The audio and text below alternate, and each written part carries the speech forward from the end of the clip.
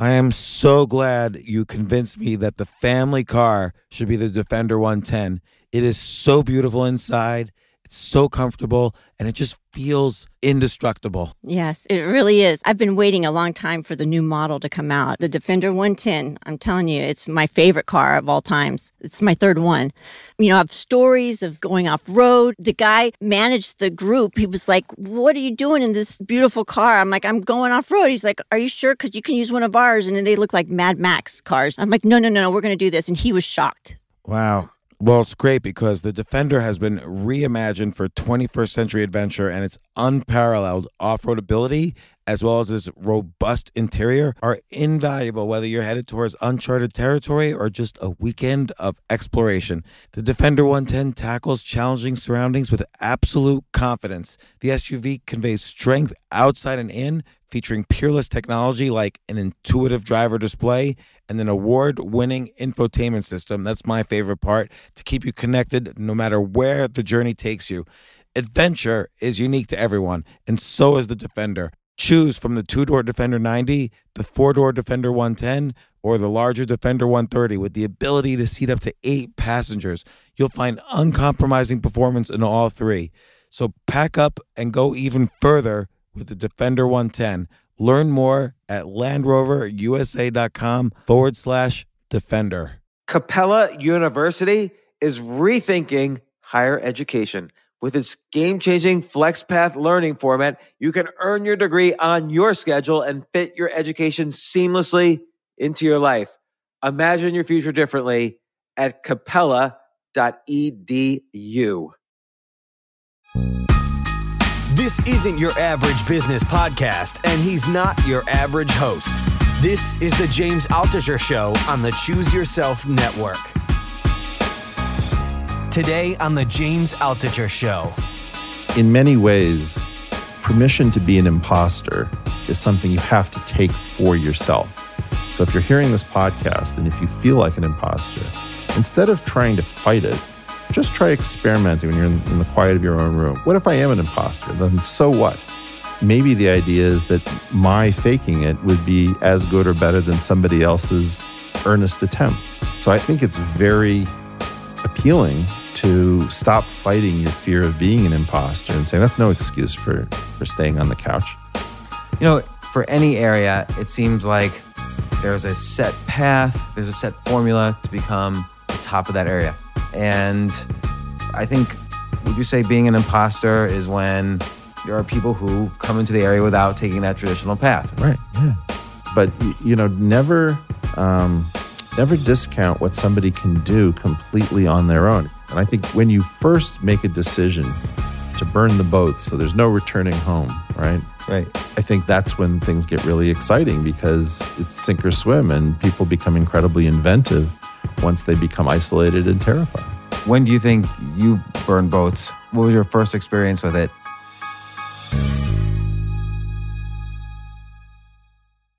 So, I don't even know how to introduce you. You're like Eric Weinstein. You're managing director of Weinstein. I keep forgetting that. Eric Weinstein, managing director of Thiel Capital. You got your Ph.D. in mathematical physics at Harvard. You're like a Renaissance man, I feel. I've listened to a whole bunch of excellent podcasts with you. Let's start off with Ben Shapiro, Joe Rogan, Tim Ferriss. I highly recommend people listen to you on those podcasts too, because to get the wide range of your knowledge. What other things should people say about you? How do people introduce you? You've done like a million things. Well, I don't know. I'm just a guy who's interested in canonical structures in the universe and try to find them wherever we can. So what do you mean by canonical structure? And then I'll actually continue the intro. Well, just I guess what I'm fascinated by is things that are extremely elegant, very powerful. There's an idea, I think due to Richard Dawkins, that you measure the power of an idea by what it explains divided by what it assumes. And so the most powerful ideas assume very little and tell you a tremendous amount when you unpack them. So in general, if you're going to try to get through life, you want to find the most powerful ideas by that rubric. Okay, but let me unpack that a little bit. I've heard that before, but with the addition that also it should have some predictive ability. So a theory might explain a lot. Like let's take Richard Dawkins and evolutionary psychology. It could explain a lot, but does it predict a lot? And would you include that in, something that's an important mental model? Sure. I mean, I think it does predict a lot, and I think a lot of it can be quite surprising. Before we get to evolutionary psychology, because that's always going to be fraught, as people don't want to imagine that their thoughts and behavior patterns are somewhat systematized. You just take something like the 4-chord song from music. I guarantee you that within the next year, someone will release a version of the 4-chord song that will go 1, 5, 6 minor 4, and they'll have a worldwide hit with it. And it's predictive because that is a formula that is known to underlie all sorts of hits, and it's clearly not by accident. Or have you read The Hit Factory about these group of Swedish guys who basically produce every hit song?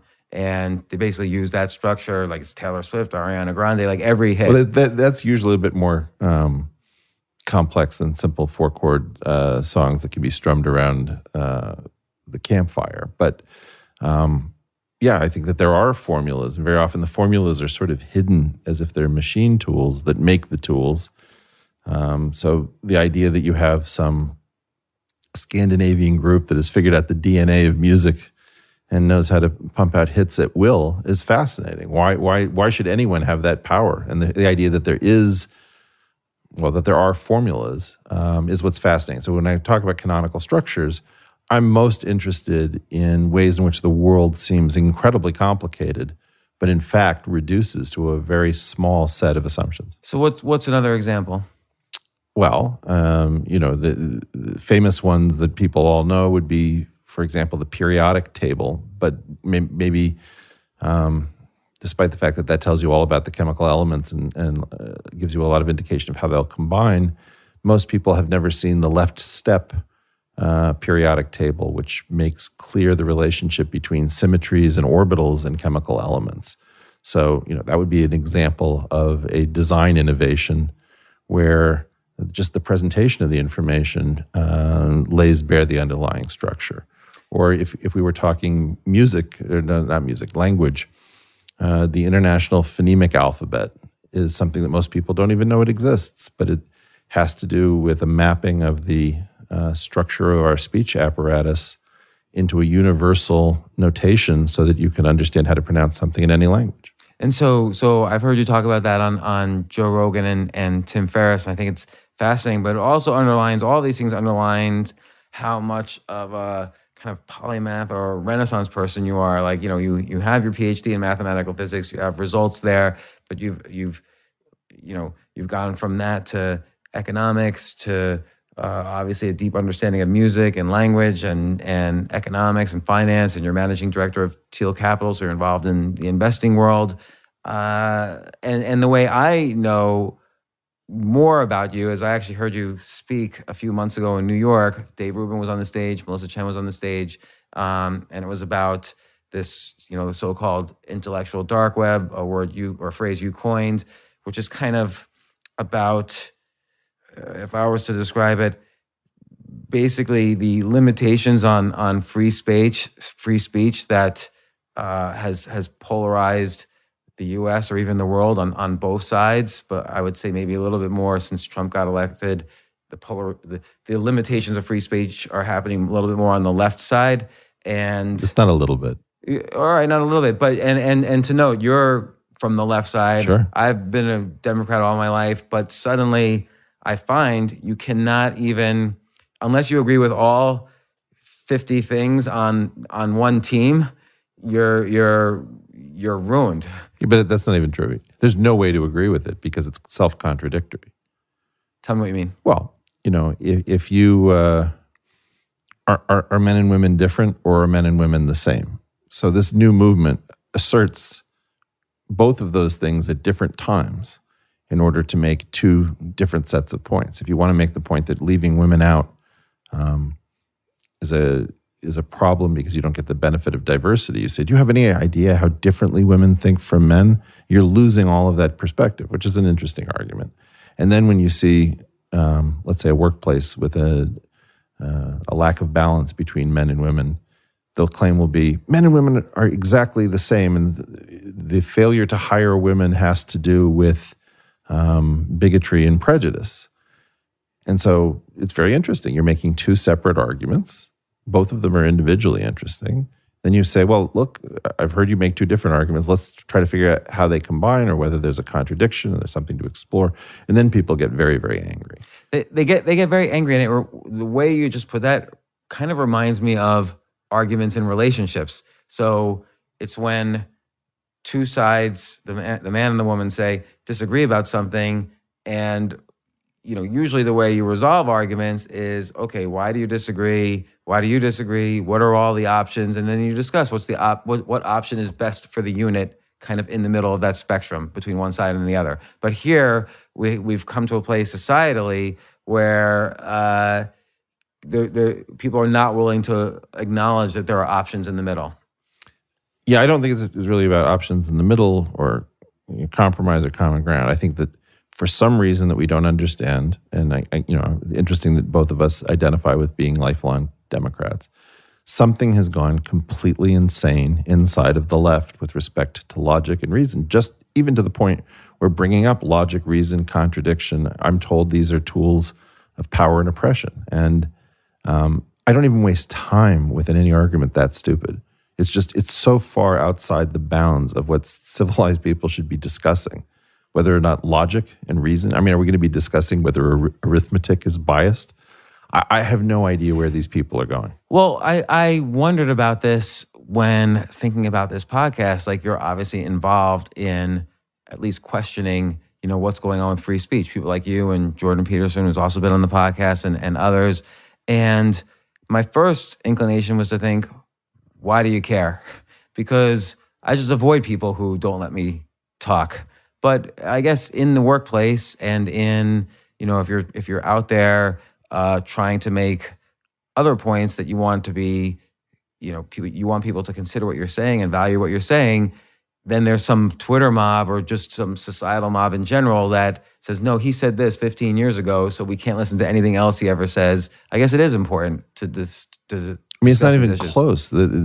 What we are potentially going to do in terms of our ability to destroy our institutions, suppress thought, dissent, completely weaken ourselves and our scientific enterprises by creating a climate in which no one knows what the rules are from moment to moment, and anyone can come out of any nook of your past and accuse you, and you feel like you have to answer. I think it's really important that people stop answering all of the accusations with information about their lives. Very often somebody will be accused and they'll say, well, actually I was here and I was there and I was doing this other thing. Why are you telling people? If people want to accuse you of something, have them do it through the courts and have it be done with presumption of innocence. There's something that's going on in which we are now attacking people's ability to earn a living as a second judiciary process. And the idea is that if we can destroy your reputation, we may not be able to get you into a court of law, but we can keep you from feeding your family. And that is that's what I've been calling left Carthyism. And because I come from the left, we learned to hate McCarthyism during the 1950s because it was used against us, and it was used very specifically to destroy progressive families. And the idea that people calling themselves progressives have rediscovered the tools of ruin that were previously used against progressives by an out-of-control anti-communist movement in the United States is beyond ridiculous. It's interesting because it didn't just start now, although maybe it's at the peak that it's ever been. There's always been this notion of PC culture, and you always kind of had to be careful around it. But it's just, maybe it's gotten, I think since the election of Trump, it's gotten much more intense where you're either on one team or the other. And like you say, it's even hard to say, what the team is, because both sides could be construed with the same hate.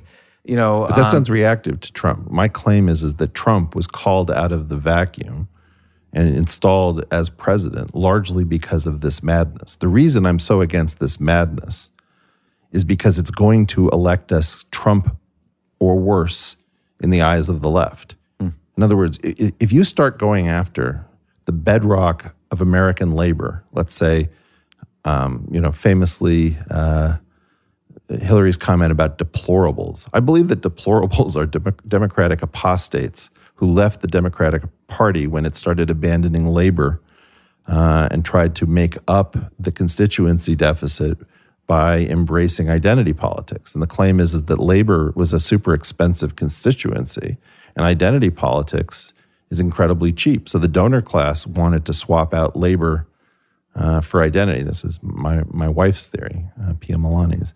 But I think that although labor is a huge voting constituency. Well, it is, but if you have like white former coal miners in their 60s or something, and then you're making fun of them as deplorables because they're church-going, rifle-owning, speak your mind American bedrock. I think that it just shows that we're completely cut off from our own history, our own base, and you should never antagonize a group of people that's taken a really serious hit like this, which is in some sense just a bedrock constituency in this country. You're opening the door of Pandora's box. I can't imagine anyone smart wanting to do that. Why do you? I mean, Hillary's obviously not the most successful campaign in the world, but she knows what she's doing enough to get nominated to be almost president. And why do you think she did that? I think that Hillary is part of a very long slide into middle brown nonsense that was used to blow out the Gini coefficients, create a tremendous amount of income inequality and asset inequality in this country. I think that when Bill Clinton figured out how to finally stop the 12-year Republican juggernaut in 1992, he largely did it by copying so much of the Republican playbook that you have two versions of the pro-inequality party. And I think that definitely the idea that Republicans remain the party of millionaires, but Democrats have become the party of billionaires is an interesting critique.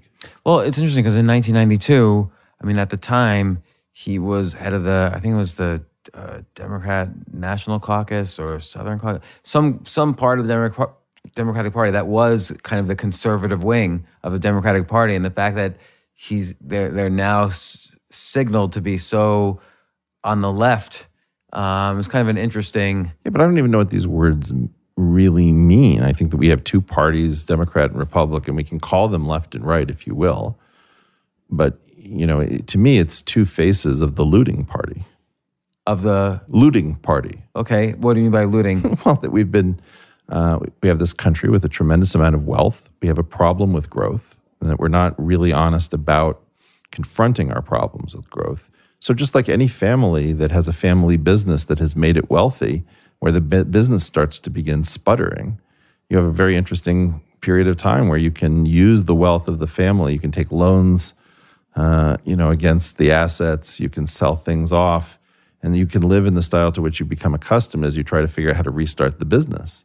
Well, that's, I think, what we've been doing for, almost since the beginning of the 70s, certainly since the beginning of the 80s, is that we've been buying time, but not actually figuring out how to really restart hyper-aggressive growth. Where do you see that? How do you see that playing out?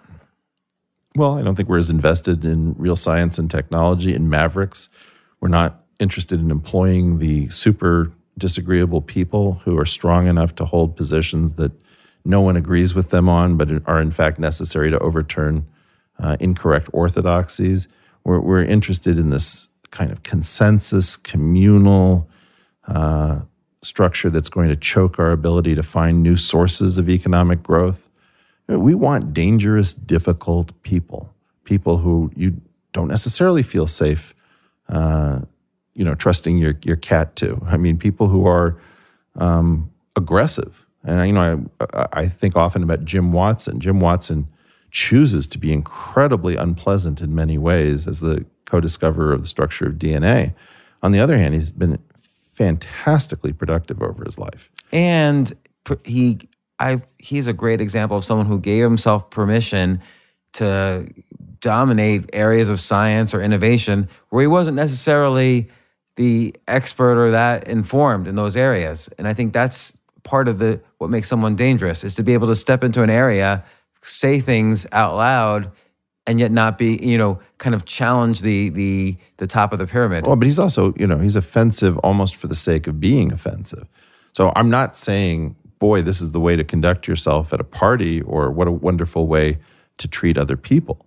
I'm trying to say, if you want somebody who is balls to the wall and trying to break into new territory and do things at the highest level of human ability, you're going to have to put up with some people like that. So let's talk about that for a second, and I think this is a little out of the intellectual dark web discussion, but I'm really fascinated by skill acquisition and the so-called 10,000-hour rule, of Anders Ericsson, popularized by Malcolm Gladwell. You've succeeded in many different areas. You're an expert in many different areas. Obviously, you're super intelligent, but it seems like you've made conscious decision and permission in the same way that Watson might have, to say, okay, I'm going to become knowledgeable and an expert and even an investor in other areas other than differential geometry, which you studied and got your Ph.D. in. But even there, I'm an imposter. Why is that? Well, I don't, for example, have a thesis advisor. You didn't have a thesis advisor? No. What happened? You were at Harvard. Yeah. You had some ideas. Nobody liked them? I think people were interested in the ideas, but I think that they were pretty radical in a lot of ways. I'm afraid to ask what the ideas were, because they're going to be way beyond. No, look, I could say words around them. You're not going to understand what the words mean. But let's imagine that you had some set of equations that was thought to only occur in particular sets of dimensions, whatever dimensions are. Okay, so you have an assertion that these equations are peculiar to dimension 4 and don't exist anywhere else. And so maybe I try to show that, well, actually, versions of those equations exist in all dimensions. So that shibboleth, or that perspective, was challenged. And if I wanted to try to relate the kind of work we were doing in geometry to actual guesses about the world of particles and particle theory, that could cause a problem. And so in many ways, permission to be an imposter is something you have to take for yourself. And in particular, young women. So young women have confidence problems that I think are more severe even than young men, because young men will often decide that they're capable whether or not they are capable, whereas young women tend to be very acutely aware of all their imperfections. Is that evolutionary or cultural? I think a lot of it is evolutionary, because I think females are purposed for child rearing in ways that males are not, because maternity is certain and paternity was never certain before genetic testing. So I think that females tended to be the low variance version of a strategy, where males tended to be the high variance version of that strategy, because women couldn't afford to mess up. If you know about the rigors of early childhood, it's a really super demanding work. And so I think a lot of it is probably innate. And it's good that we have a high variance and a low variance version of these strategies. I think you'll find that women in general are much more reliable than most men on average. Now, with that said, I think one of the terrible things is that we don't give women permission to be imposters. So if you're hearing this podcast and if you feel like an imposter, instead of trying to fight it, just try experimenting when you're in the quiet of your own room. What if I am an imposter? Then so what? Maybe the idea is that my faking it would be as good or better than somebody else's earnest attempts. So, I have a friend who taught herself forms of dance that she didn't have any formal training in, but it certainly looked like she knew what she was doing. But anybody who was actually trained in those forms of dance would know it was just completely made up. So I think it's very appealing to stop fighting your fear of being an imposter and saying that's no excuse for for staying on the couch? It's for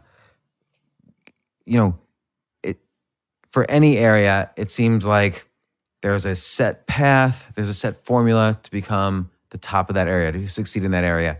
Politics was one example. You supposedly needed to be in the House and the Senate and maybe a governor, then vice president, then a president. That was considered the typical path, and with some variation, that's the path that many politicians have followed. With mathematics, you go to graduate school, you get a Ph.D., you become a professor, and now you're a mathematician. And I think, would you say being an imposter is when, and this happens in every area, there are people who come into the area without taking that traditional path. Donald Trump, of course, became president without taking the traditional path. I'm sure there's mathematicians who don't even have a PhD, but have discovered some solution to some theorem or whatever. The guy who came up with Green's functions, which is a way of inverting a differential operator, if you will, I think was a miller in the middle of England, and he sent off a solution to Cambridge to some famous problem, and they wanted to appoint him to a professorship. And then he said, well, really, I didn't even go to college. And so they forced him to get a BA before they could make him a professor. That's fascinating. So was he just reading like math papers all his life? I think it was kind of unclear, but never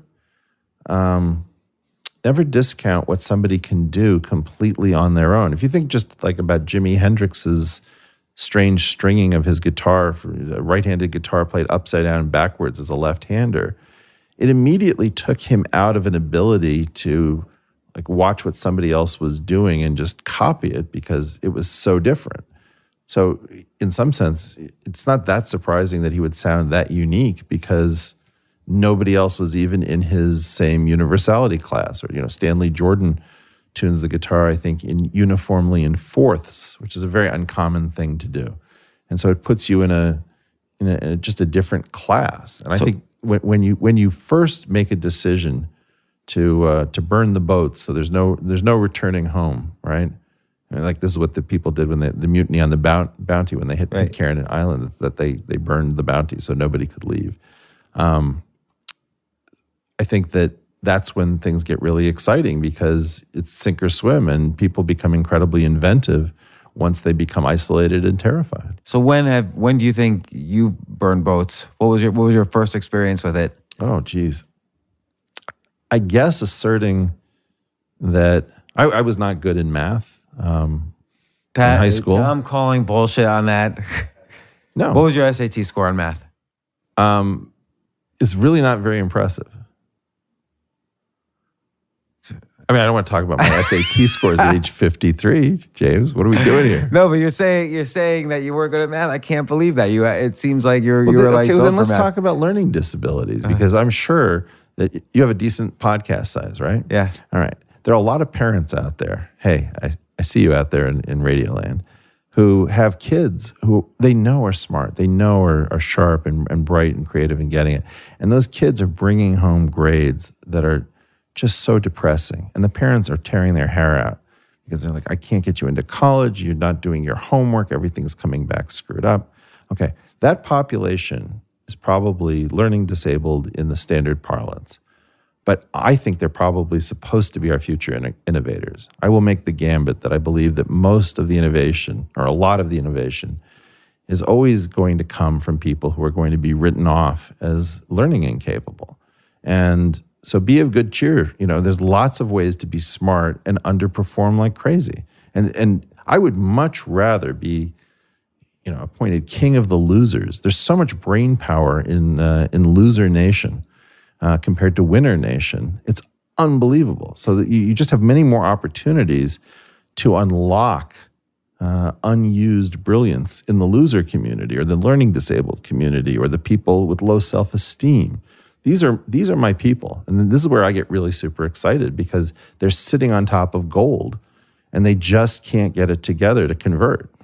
Well, so what would you say? So again, so maybe you burn bridges by going into math and saying, I'm going to do this, or I have some insights. So I committed to a program whereby I didn't think I was going to finish college because there was a language requirement. I was doing terribly in French and I had the same problem, actually. Really? In French. I took 5 years, and I got a D- in college French after my 5th year in it. All right, so you're one of us. Look, but if you'd learned Indonesian, you actually would have been in great shape. Why is that? Because the orthography is the same as ours, so they use the same Latin letters. It's not inflected for gender. It's not inflected for tense. It's not inflected for gender, number, case. It's just perfect. It's the most wonderful language to learn super rapidly, and it's about the most beautiful place on earth. It might be the most beautiful place on earth. So you decide I'm going to go into, I have these ideas about the universe and math. Right. And So I stopped taking required classes, I guess. I started taking all graduate courses. I loaded up like crazy in math and a little bit of like advanced physics or something. And I didn't think I would graduate. And I just said, look, at least I want to find out what the universe is all about while I'm here. And that turned out to pay off. So, so after you got the PhD, you didn't have advisors. So who kind of approved the PhD? Formerly a guy named Raoul Bott, who would be he was formally appointed as my advisor. The person who came closest to being my advisor was a guy named Dror Bar Natan, who just helped me explain what I'd done to people who couldn't understand it. But it's very rare not to have an advisor in a subject like mathematics. And then what was the first? So maybe you took some fellowships. But when did you start to branch out of mathematics? Well, I think I was always interested in anything that could be sort of systematized and explained that had a lot of power to it. I did some work in economics with my wife, Pia Malani, and we found a way to apply the geometry that is underlying particle theory to neoclassical economics. And we had a backwards compatible reformulation of neoclassical economics in a way that could solve something called the changing preference problem. What's the changing preference problem? Well, if you know that question that you get asked in politics, are you better off now than you were 4 years ago?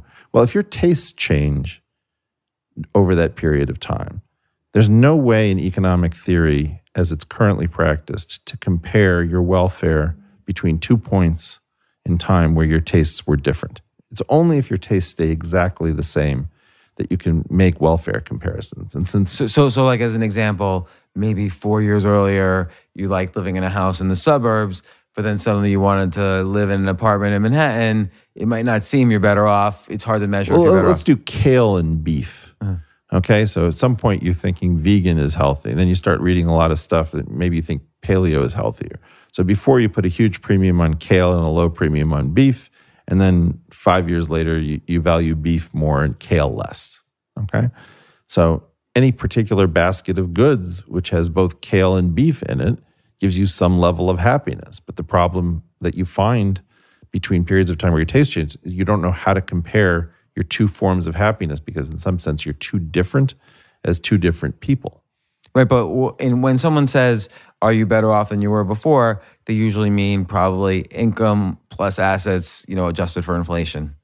Well, if everything's a financial asset, just in terms of economics, though. I understand that, but if the idea is that you have cheaper airfare, but you're spending more on healthcare, and how much do I value travel versus health? It's not an easy question. So we solved the puzzle of how to do that at a theoretical level, using the knowledge you glean from differential geometry or physics, exactly, infinite dimensional gauge theory. So I love the idea of this because I'm a big believer in, we were talking before the podcast. You had just tried doing stand-up comedy. Obviously, you had never done it before. There's a certain amount of skills involved, but you've done public speaking before. Right. You've had knowledge. You've had a vast array of experiences and knowledge that you were able to bring onto the stage with you that maybe other comedians didn't. So in a sense, you did the same thing. You borrowed from other categories you were expert in that the audience maybe wasn't, and you were able to use that to perform like an expert on the stage that time. So in this case, you borrowed from physics and math without necessarily having an economics PhD, and were able to do something, interesting. Yeah, I think nature has very few games that she knows how to play well. And so if you learn those games, you're quite correct. You can't necessarily just take them wholesale from one field to another, but you can port them in that you have to make certain adaptations to use them in a new place. You know, Right. like, so for example, jokes, pattern recognition. How many jokes, you have an incident that happens, you have a tiny variation on the first incident. So 2 incidents sets up an expectation. The third one treats the first 2 formally and then does something completely absurd, which you didn't realize also fits the pattern. Like that doesn't sound like a joke, but the number of Jewish jokes that unpacks to is enormous.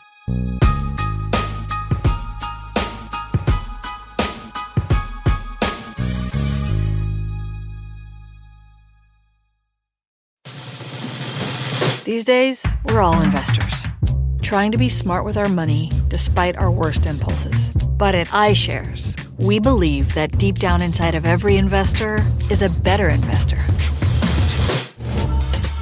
One that's just waiting to be let out. Explore iShares ETFs and insights and let your best investor out. Visit iShares.com for more information.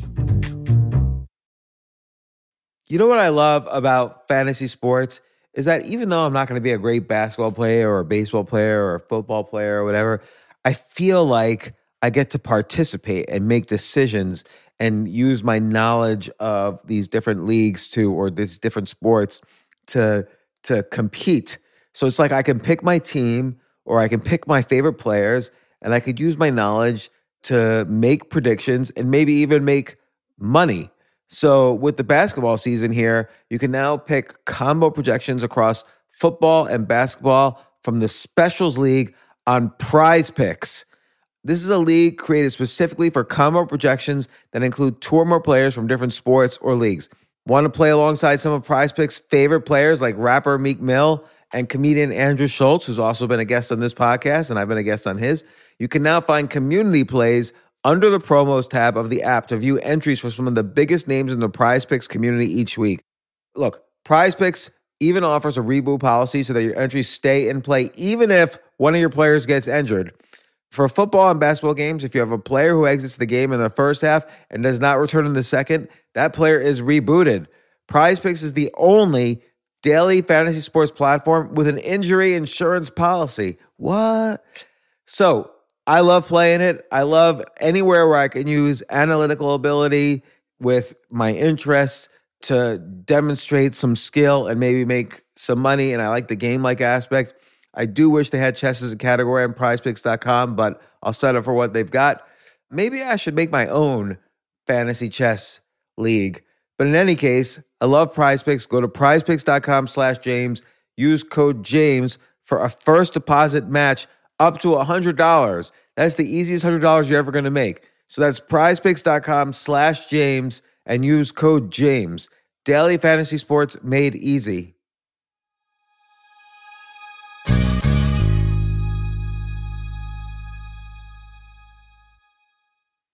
The future of learning is definitely online. Like, it's such BS that you have to spend $200,000 or take $200,000 in loans and go to some fancy school when it's useless. It doesn't guarantee you a job. Most employers, including me, do not care about degrees or grades or anything like that. We want to care that you love what you're doing, that you know what you're doing, in some cases that you have experience or that you're willing to learn. But people in general love learning and are curious. Like, the key to success is curiosity. And I think masterclass.com is the perfect model for online learning. I'm really happy they're sponsoring this episode. If you're going to give a gift, give the gift of learning. Masterclass makes a meaningful gift this season for you and anyone on your list, because both of you can learn from the best to become your best, from leadership to effective communication to cooking. Let me tell you some of the classes I've taken. I've taken comedy from Steve Martin. I mean, can you believe I can take a class from Steve Martin on comedy, or Judd Apatow, my favorite comedy director? I could take an actual class from him on writing. Wolfgang Puck on cooking. Dan Brown on writing, or Judy Bloom, who's been on this podcast, on writing. By the way, Wolfgang Puck also has been on this podcast. It's such a pleasure. I try to take classes all the time from masterclass.com. And whether you're watching Masterclass on TV or listening in audio mode in the app or on their site, the quality speaks for itself. It's like these masterclass instructors are your own personal mentors that are going to help you reach the next level. How much would it cost to take one-on-one classes on comedy from Steve Martin or on chess from Gary Kasparov? You just wouldn't be able to do it. But it would cost hundreds of thousands of dollars. With a masterclass annual membership, it's $10 a month. Memberships start at $120 a year for unlimited access to one-on-one classes with all 180 plus masterclass instructors. So it's not just $120 for one instructor. You get all 180 plus masterclass instructors. Boost your confidence and find practical takeaways you can apply to your life and at work. And if you own a business or are a team leader, use Masterclass to empower and create future-ready employees and leaders. That's the real education in today's world. So this holiday season, you can give one annual membership and get one free at masterclass.com/JAS. JAS, of course, stands for the James Altucher Show. So right now you can get 2 memberships for the price of one at masterclass.com/JAS. Masterclass.com/JAS. Offer terms apply.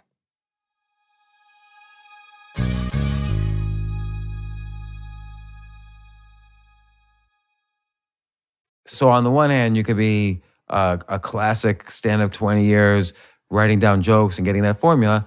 Or you could have lots of experiences in life where this actually happens and you just say what happened, and that also works. Right, or like particular words or sounds have more humor value. So, people have commented numerous times that the word pants or, pickle or igloo, these things are funny. Yeah. They shouldn't be, but, if you have a choice of like which word to use and what cadence and there are all sorts of techniques that I guess if you can talk to somebody who really appreciates craft, they can give you a huge leg up where, a joke that's sort of an okay joke that you might tell at a party can be really souped up by somebody who's fantastic. I just saw Joe Rogan rework the same joke about wrestling, 4 times. And it's the same joke, but you'd never recognize the thing. He just mutates it until he gets it right. There's a great example of Jim Gaffigan telling on stage the very first joke ever. Just like there's some joke in hieroglyphics from thousands of years ago, and it's a fart joke. And Jim Gaffigan retells the joke, but in his style. And of course, it's very funny, but it has the same kind of structure. But so it's interesting. So what are, in terms of this meta learning, like how do you take one area of life into another? Do you think there are kind of core principles to understand when you're, because there's a lot of people also take physics and turn it into garbage when they bring it into self-help or whatever. Sure. So what's maybe some core ways someone can look at being, taking something that they're expert in or interested in, bringing it into some other area where they're in the beginning an imposter, but they make the jump? So I'll give you a weird example. The neutrino was discovered by noticing that when a neutron is left alone, it sort of morphs into a proton after, half-life of about 12 minutes or 18 minutes, I can't remember. When you look at the electron that gets shot out of this neutrino, if you add up the energy of the proton and the electron, it doesn't have as much energy as the neutron did to begin with. So it would seem to violate conservation of energy. Wolfgang Pauli had this crazy idea. He said, I bet there's a secret particle that we can't see because it's electrically neutral that's carrying away the missing energy, and we just don't have any ability to trap it. Well, it was a crazy, audacious statement, but it was necessary to save the principle of conservation of energy and momentum. Okay, let me give you a different puzzle. Tower Records on Sunset, where I grew up in LA, and it was the record store that I used to learn, it was a music education for me. So it closed at some point. Now, my claim is very often that the invisible world is discovered by the visible world's failure to close. That is, in the neutrino case, there wasn't enough energy in the proton and the electron, which are the decay particles that you can see from the neutrino. So something invisible was happening to carry it off. Something failed to follow the law. right? There's some missing force, right? So in the case of Tower Records, what killed Tower Records? I don't know. Maybe it was a file sharing network. You couldn't see it, but that file sharing network might have been what took Tower Records down, because otherwise it should have been a thriving music store, right? Or, a bird slamming into a glass pane repeatedly. It knows that if that was just air, it should be able to proceed, but something is causing, like that window is part of the invisible world to the bird. So the fact that I'm trying as a bird to fly in a straight line and not progressing is the visible world's failure to close. So Tower Records, though, it could be argued the internet brought, Tower Records. So that would be, the internet would be, if you couldn't see it otherwise, it would be an invisible force which caused Tower Records to go the way of the dodo bird. So an innovation comes when you start to see Tower Records sales going down, and Tower Records is run, let's say, magnificently. Right. There's some missing force, and then you could say, the missing if you could figure out the missing force. Where's the neutrino? Yeah, you could start an online business selling CDs, then that's how you could take advantage. Right. So that would be a trick that I would learn from physics that I would try to apply to commerce, which is look for some visible system that is failing to behave normally.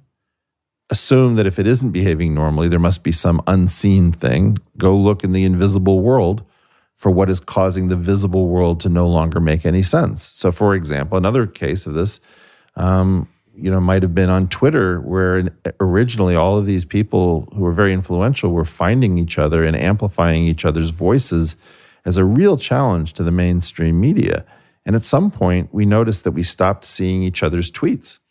Like we just didn't see them. And sometime later, this guy, James O'Keefe, who does this undercover stuff, you don't have to love him, you can hate him. But one of the things he recorded was people saying, oh yes, we downrank the bad people on Twitter. You're like, downranking? What's that?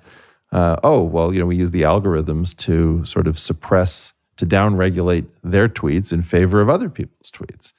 And so maybe you discover that somebody's got their finger on the scales because you know what the visible world should do in the absence of somebody tampering with the measurement equipment. So I love this idea of looking for the missing force, or using this metaphor. Where's the neutrino? Yeah, where's the neutrino? I love that. So what's you want another one? Yeah. I want 10 more. All right. So here's another one. Whenever you have something that you think is just going to be beautiful, and it's a very naive hope, almost always your hope will be dashed because it's too naive. So instead of just getting upset about it, the next thing to do is to measure the failure of your original hope to obtain in the world. Like, how badly did it go wrong? How do I measure how badly it's off?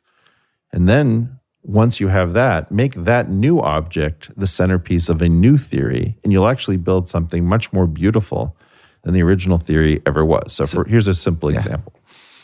You're at the equator, and you want to go north, and you notice that you have a compass, and the compass points north.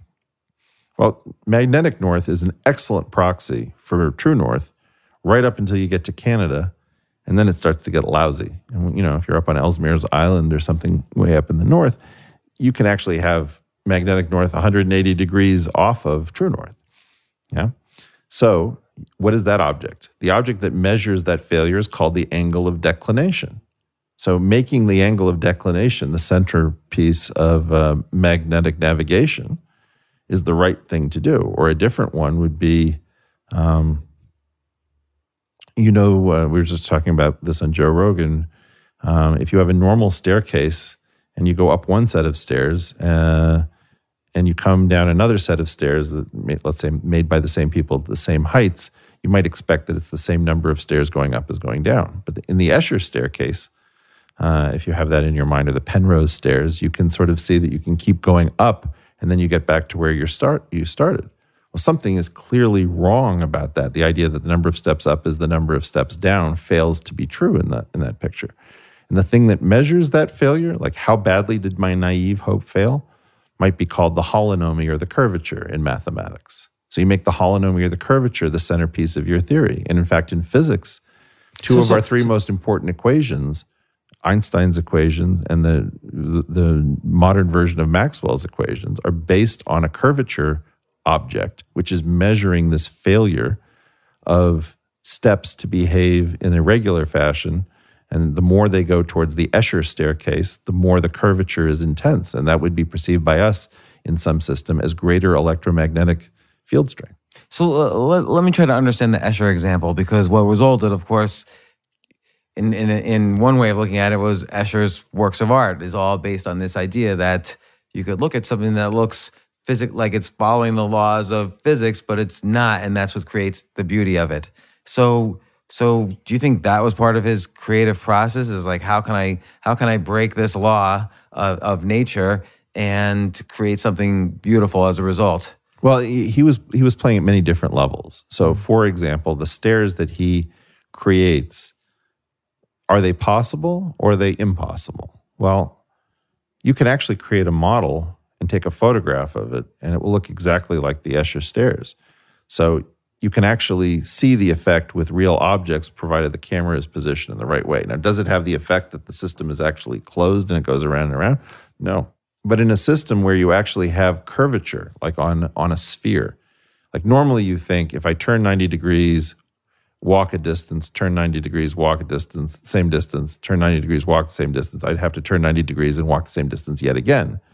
But if I did it from the North Pole to the equator, then I turned 90 degrees and I walked along the equator for about a quarter of its circumference, and I turned 90 degrees again and walked the same distance, I'd be back at the North Pole. And instead of having done a square, I would have done a triangle, right? So because of the curvature of the Earth, that naive rule about needing to turn 4 separate times to get back to where you started is not true. You only have to turn 3 separate times. Now, in part, what Escher was really doing was playing with the curvature of a curved system, the optical illusion in a flat system. There was a lot going on in that example. And so it's both an illustration of a real phenomena that we see in electromagnetism. It's both it's an optical illusion. It's an invitation to curvature. It's presenting curvature in a flat world. There's so much happening there that it's not easy to pull apart. And that's why it was fascinating as a subject. And I think Escher was very knowledgeable about mathematics. And what he did was he used it as a source, but he combined enough of our world and our imagination that he really excited the human spirit. He took something that was very austere and perhaps forbidding, and he made it warm and inviting. And so let's say I'm trying to figure out different ways to make this functional. Let's say, you mentioned earlier, a lot of people create something that they think is beautiful and they're usually wrong. So for instance, anybody who begins the process of writing and they've never written before, there's a certain arrogance that they think, but they have to have this arrogance to write the book, their very first book. There's a certain arrogance to think, oh, I'm going to write a book and it's going to be great because it's the first time they're writing it and other people have written for far longer and learned different skills and so on. But how could someone beginning any skill acquisition, and let's just pick out writing, use this idea of this neutrino metaphor to kind of push the envelope a little bit, to measure where the failure I don't know. is? It's a great improv challenge, but let me try to accept it. Now, let's take J.K. Rowling and Harry Potter. Okay. She wrote a book for the very first time, and it was the biggest hit ever. Right. So that what was the missing neutrino that she sort of found? Well, I don't think where was the naive hope that was dashed? Well, she did write a book that the first 20 or so publishers rejected, so nobody thought it was good. And well, that's a different thing. Yeah, that has to do with anything truly new will be compared to the old, and if it's new enough, it will always be found wanting by the standards of the old. So this is the same problem with Bohemian Rhapsody. It's like, what, we're going to do like a 7-minute fake opera song to be played on rock radio stations? Obviously, it's either the dumbest idea of all time or it's the greatest idea in rock and roll, right? And so something new being rejected, I don't think fits this. But let me accept your gambit of the writer. Okay. So imagine that you say, "Oh, I'm a genius writer. I'm just going to sit down and the brilliance is going to come. And first draft is always amazing. Okay. So you write your short story, it's a 2-pager, right? And then you show it to your friend who's a professional. And your friend takes one look at it and says, look, you're bloated over here, you're anemic over here, let me do some stuff. And she fixes it. Or she sends you back and you do 18 revisions. Now, the object that would be the thing that measures the difference between your naive hope and the reality that seems to be true would be the diff file. How much did the file change between the first offer and the final product that everybody agrees to be good? Well, you might notice that if you define the diff file for each project, that you always start off using the same crappy, flabby words, or lots of wiggle words, or way too poetic, or way too anemic. Right. Who knows? Once you start noticing what it is that you always do at first, you can then say, I'm going to try to write around my diff file, which is I always use the word thoroughly too much, or basically. You notice how often people use the word basically in their speech. So, a public speaker might look at all of their tics and then say, I'm going to create a file, an audio file that just looks at all of my verbal tics. Once you start focusing just on your tics, you have something to minimize. You could put it into an objective function. Okay, and so that would be an example of, I naively think I'm a genius, that everything that I say or write is instantly brilliant. You notice that that's not true. Then you figure out how things revise over time as you go through that cycle. Then you start studying the object that measures the revisions, and then you try to minimize that object so you become a better writer from the get-go. And so in your case with the writer, and you've addressed this before, the idea of somebody who is self-taught then having something to be able to teach. But in your example of the writer, he still had to go to she had to go to an expert who helped create that diff file for the first time. Mm-hmm. Do you think that's necessary to find, so this is deliberate practice? You need feedback loops. Mm-hmm. Sometimes you could manage your own, and sometimes you need somebody, to be on you and to point out that you're actually avoiding the negative in the feedback that you're getting, or that you're misinterpreting the positive. And so the other question is that then is that person who's giving you the feedback just forcing you into conformity? And so, okay, this person's saying, you used basically too much. Real writers don't do that, and now you're moving back into conformity. Well, hopefully the person is pushing you back into conformity where you need conformity, and pushing you into brilliance where your edge is. But the idea that you should either be brilliant and different in everything that you do or not is preposterous. So, I often give people the advice that if their ideas are truly radical, they should dress very conservatively. Why? Because, you can't afford to turn everything up to 11 without distracting the hell out of whoever you're trying to reach. Yeah, so, that reminds me of, you ever see the Eric Andre show? No. Okay, so it's basically, the premise is it's a late night talk show in a bodega, in the back of a bodega, and but it's a spoof, but nobody knows it's a spoof. So celebrities have gone on the show not knowing that Eric Andre is just going to do something completely insane that's going to freak them out. And what's fascinating is every component of a late night show is in the format. So he's got a band, he's got a sidekick, he's got a desk that he's got notes, he's reading off the notes like David Letterman. It looks exactly like the format of the David Letterman or Johnny Carson show, but he changes this one thing in that he's going to make fun of the guest in some way. And so to what you were saying, keep the format, change one thing, and now you could have brilliance. Sometimes it's one thing, sometimes it's several things. Like if you think it's several things, though, it might be so far from the original. Well, but let's take The Matrix. So The Matrix, when it first came out, was very fresh. What did it do? Well, first of all, it used CGI at some level that we hadn't seen before. So it was computer generated in the extreme for its time. It used Hong Kong wire work on non-Chinese, non-Asian actors. It used the bullet time system of using a bunch of still cameras arrayed in a semicircle to give a movie sense of like a flip book as you were going around the subject of somebody who's in midair. So just take like those three things. Those things were all so different from each other that you could never tell what was happening exactly. Was it some new photographic innovation? Was it an acrobatic innovation? Was it a computer innovation? Other than that, the storyline was very much in a kind of a revealed narrative arc hero's journey story. Right. So I would say that was the exact hero's journey, and they changed one thing, which is technically how we make the But movie. what I'm trying to say, that one thing had multiple components. So I Right. just gave you three. In other words, it's not the case that you can only choose one thing, but you have to have it be balanced between that which people expect and that which confounds. And I remember reading Leonard Feather, the jazz writer, talking about studies that were done that said that in improvisation, the audience is always making a guess as to what's about to happen next. And his claim was that if the audience guesses right about half the time, they find it fascinating. If they guess right all the time, they find it boring. And if they guess none of the time, they think it's modern jazz and they couldn't care less.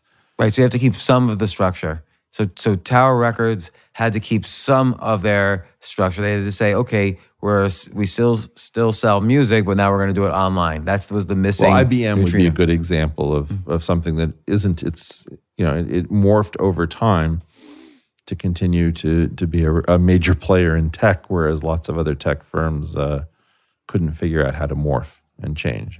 And what is the abstraction of your former business in today's terms? So I this idea of a missing force, and of course you can't, on the surface, the whole concept is missing. You can't see it's a missing force. Where else do you see this in entrepreneurship? Where have you seen it successfully played out? Well, very often, if you can notice that there is a missing need that people hadn't really. And that's like an insight. So like Steve Jobs saying every home is going to have a microcomputer. The missing force in computing for him was, why can't I have it all the time? Or maybe the idea is that, hey, I've also noticed that not only do I know that there's going to be a computer everywhere, but that it's going to be so integrated into your life that the design feature of this that tech people never get right is my chance to add value. And I'm going to bring elegance and canonical aspects of design to something that has to be integrated into the very fabric of your being. So we welcomed Apple in part because it flattered our sense of ourselves that we are elegant, we are spare, we are courageous. We think different, as they told us. And still to this day, like kids get the iPhone because culturally that's the coolest phone to get. Although in post Tim Cook's chilling Orwellian speech about things having no home on his platform, my God, how many of the people that Apple has held up to us when they told us to think different would be reviled right now as being hateful to somebody? I just don't know. No, and it's scary when you're not a Tim Cook, when you're not an Apple, when you're just yourself. It's scary going up against the monster of kind of this conformist groupthink somehow. And I'll get to that in a second, but I'm still very interested in this skill acquisition aspect. What kind of core? You always talk about core principles or first principles. What sort of first principles or basics do you think someone needs to develop that muscle of looking for the missing force, the neutrino? So obviously Wolfgang Pauli, he had a background in physics. He was able to kind of say, it didn't follow this law. Something has to be there. In Tower Records, they didn't have that. Sales are declining. We're running the company great. Sales should be going up if we're running the company great and people are listening to music. See, they missed the missing force. Sure. I mean, I think that one thing you could do is you could just say, make a note to yourself. I'm about to have a conversation with Jane. I wonder what's going to happen. I think it's going to go well. And you have a conversation with Jane, and it ends up with Jane yelling at you, "Get out of my office." Okay, well, Is that something that typically happens, that you think you're going to go into a conversation, you think it's going to go great, and somebody gets really angry at you? You could find somebody who repeats the same error over and over again and never gets metacognitive or curious. So one thing I would say is, before you start trying to do anything new, if you find that you're frustrated in your life and that you can't get past certain objects or obstacles, just learn how to do this thing I call watching your robot. So most of what gets you through a day, you're not even thinking about. You don't think about how to put one foot in front of the other because you learned to walk ages ago. As you learn all of these things, they become automated. So a really interesting activity is to just watch your body and your brain make mistakes. Like, for example, I ordered a burger for lunch and it came with fries. And I said to myself, they always give me fries and I always eat them and I always regret it. And then I watched myself eat the fries after having that thought. And instead of trying to get myself not to eat the fries, I said, I'm just going to watch myself being an idiot. Isn't it interesting that my robot is just in an automated mode, making a decision that I've decided to do the opposite of, and my robot is winning?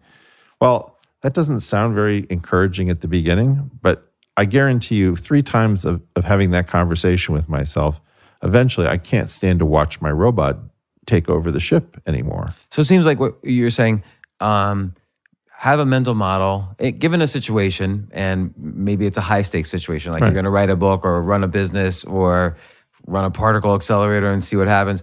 So given a high stakes situation, build a mental model beforehand of what you think should happen. Let's say you're going in to have a discussion with your boss or your girlfriend or whatever.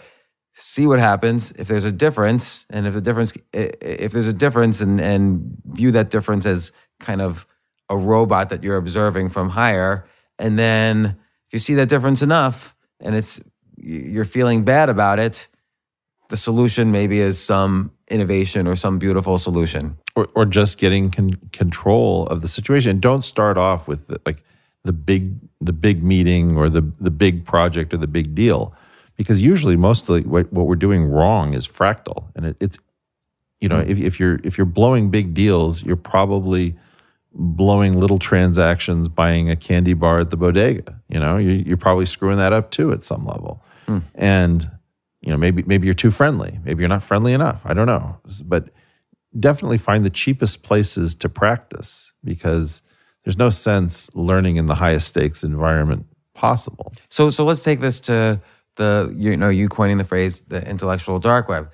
You felt free to express opinions among the select group of friends and colleagues you chose to be around you on a daily basis. You feel comfortable saying what you think because they don't slander you for it or ruin your career for it. I don't feel comfortable saying what I think. I just can't stop.